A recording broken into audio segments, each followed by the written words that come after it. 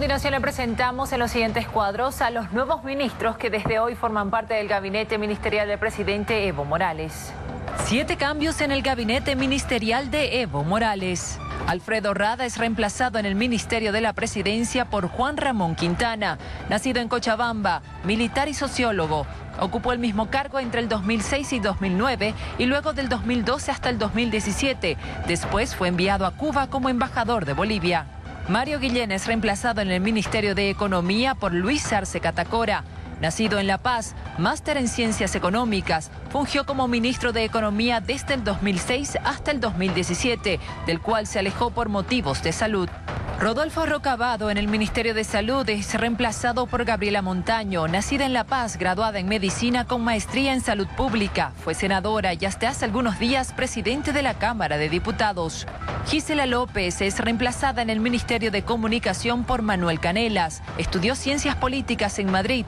Fue electo como diputado por el MAS en La Paz el 2014. Héctor Hinojosa es reemplazado en el Ministerio de Trabajo por Milton Gómez. Nacido en Oruro, fue dirigente sindical minero y de la Central Obrera Boliviana. Fungió como presidente de la Caja Nacional de Salud en La Paz entre el 2003 y el 2005. Eugenio Rojas es reemplazado en el Ministerio de Desarrollo Productivo por Nélida Cifuentes. Nacida en Chuquisaca, fue dirigente sindical y elegida como senadora del MAS el 2014. Se inició en la política a los 15 años de edad. Milton Claros es reemplazado en el Ministerio de Obras Públicas por Óscar Coca. Fue gerente general de Entel. Acompañó al presidente Evo Morales desde sus inicios el 2006. Primero como ministro de Obras Públicas, luego como ministro de Energías e Hidrocarburos y luego como ministro de la Presidencia, cargo al que renunció el 2011 por motivos de salud. Pero son 20 los ministros que conforman el nuevo gabinete ministerial del presidente Evo Morales para este 2019 y se lo presentamos uno por uno a continuación.